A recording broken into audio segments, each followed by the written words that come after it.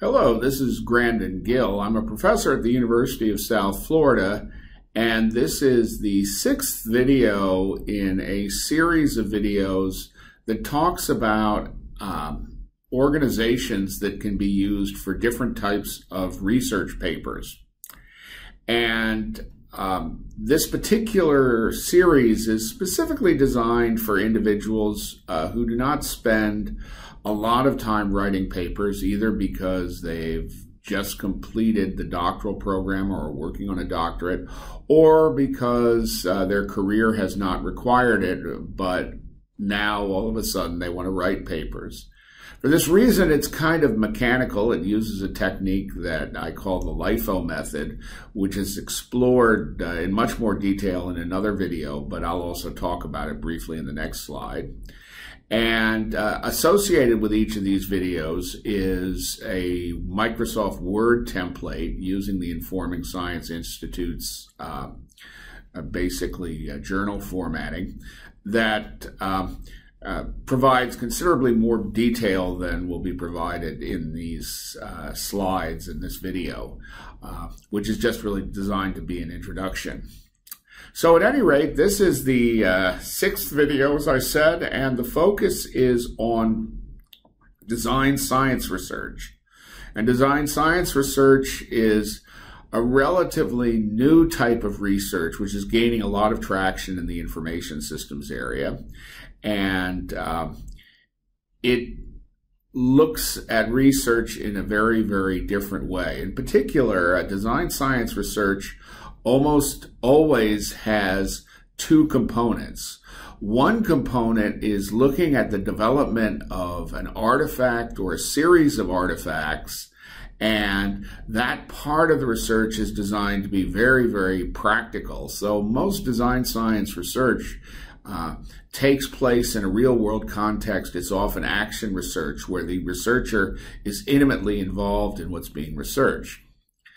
The second element of design science research is gaining insights that can be applied to future design projects.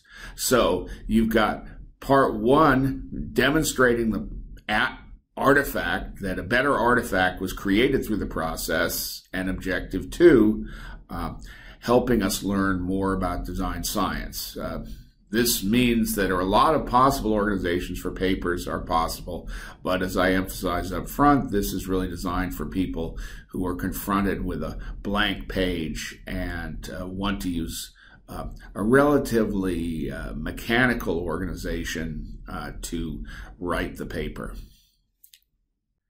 Just as a quick review, in part two, I introduced what I refer to as the LIFO structure for creating a paper. And I was given an introduction to this structure from my colleague, Gigi DeVreda, who deserves all the credit for it.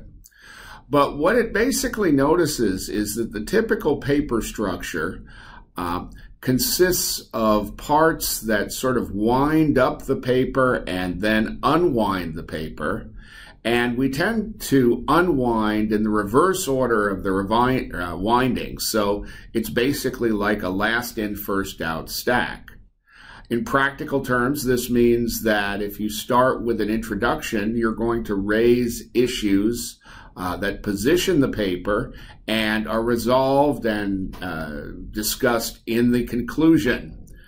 Your background section, which differs according to the type of paper, is going to get resolved in your discussion section, and this is where you talk about the contribution.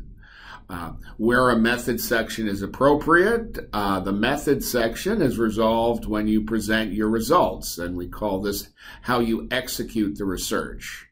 And in almost all the paper structures that I will be discussing, and there are 6 in the series, we will use this basic approach. Now, this approach is very formulaic. If you've written lots of research papers, you can come up with your own approach to presenting the papers, but this series is really designed for people who have not written a lot of research papers and are looking for a reasonably mechanical way of getting started.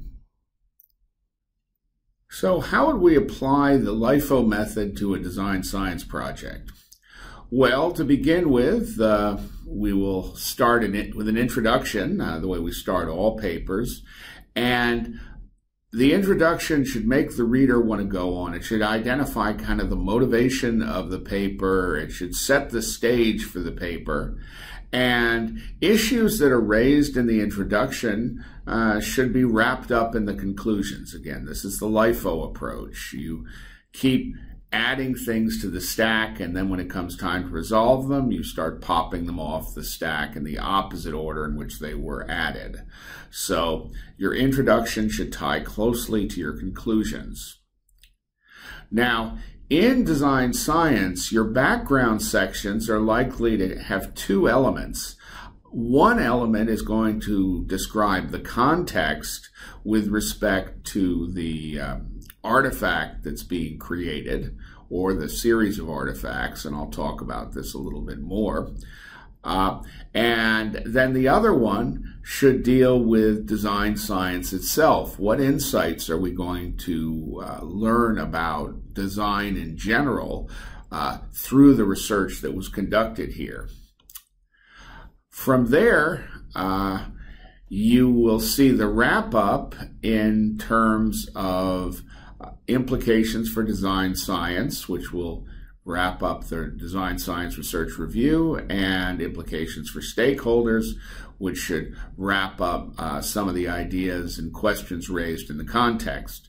Now, if the principal focus of the paper is on insights for design science, then I'd probably suggest the opposite order. I'd start with the review of design science, then I'd present the context, and when I wrapped it up, I'd provide the implications for stakeholders before I provided the implications for design science.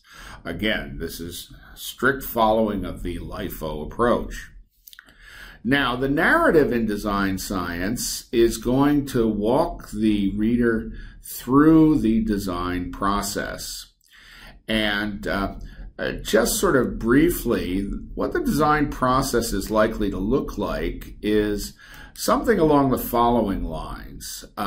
You will have one or more artifacts. In this illustration, I've got two artifacts.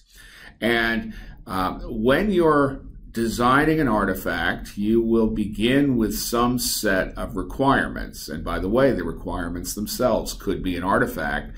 So you might have one cycle to create a set of requirements, and then another cycle to create an artifact that meets the requirements.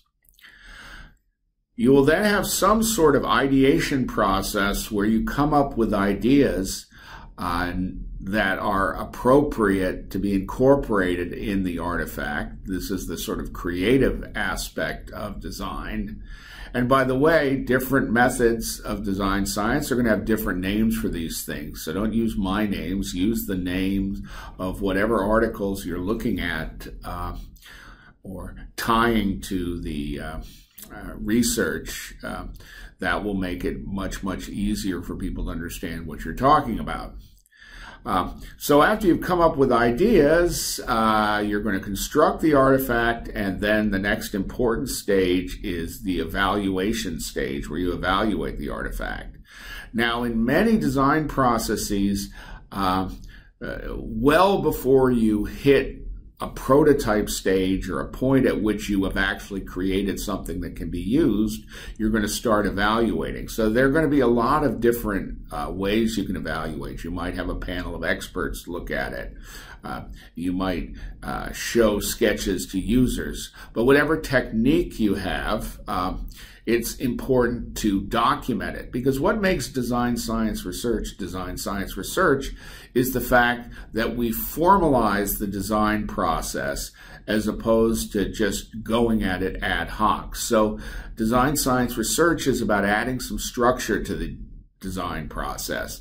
So when you're writing your narrative, you always have to be very specific about what is the artifact. How were the requirements constructed? What process was used to create new ideas? Very critically, how did you evaluate the artifact? And after the evaluation, you have a reassessment. And one of the things about design cycles is they tend to just keep going around. But at some point, you have to decide we've done enough. It's time to move on to the next cycle, which often means looking at a different artifact. So we might have an initial cycle where the goal is to create a set of requirements that we can use to design the new artifact, which might be an organization structure. It might be a piece of software. Design science is extremely flexible in what constitutes an artifact, but it should be something that is physically expressed, whether it be a diagram or a white paper or a piece of software or a mechanical device. You need to be specific about the artifact. So in the reassessment stage, what you're trying to do is decide at what point the process is completed and it's time to move on to the next artifact. And in your narrative, what you want to show is that you've applied a very systematic design process. Normally, it's going to be a design process that has been specified or recommended in another paper and have applied it. You may also, in your narrative, talk about ways that you modified the design process that you were basing your research on to accommodate the needs of specific artifacts. That type of modification is an example of the contribution that you could make to design science research. So once you have written your narrative, then the first thing you may want to do in the discussion is identify the interesting aspects of the narrative. And then, as I say, we close off the DSR review with implications. We close off the context with stakeholders. And I usually recommend putting the limitations and directions for future research, which are kind of obligatory in most papers, at the end of the discussion section, or give it a section itself right before the conclusions. A lot of authors and reviewers like to see these things at the very end of the paper, but as I'm emphasizing in all of these presentations, I personally don't like to see a paper end with the author describing all the things that he or she did wrong and all the things that he or she should have done and would like to do in the future. That is just a personal opinion, and what you'll find is some reviewers object to putting it anywhere but the end of the conclusion. So you've got to get used to that.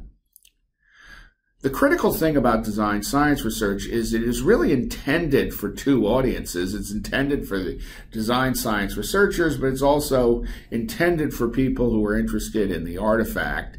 And as a result, it tends to be much more practically oriented. So one of the things you want to do is make sure your narrative is written in a way that is interesting and which shows the impact of the design process. Well, thank you for listening, and feel free to look at the other 5 videos in this series. If you have any questions, feel free to email me. My email address is grandon, that's Grandon, at usf.edu. Once again, Grandon at usf.edu. Thank you very much for watching.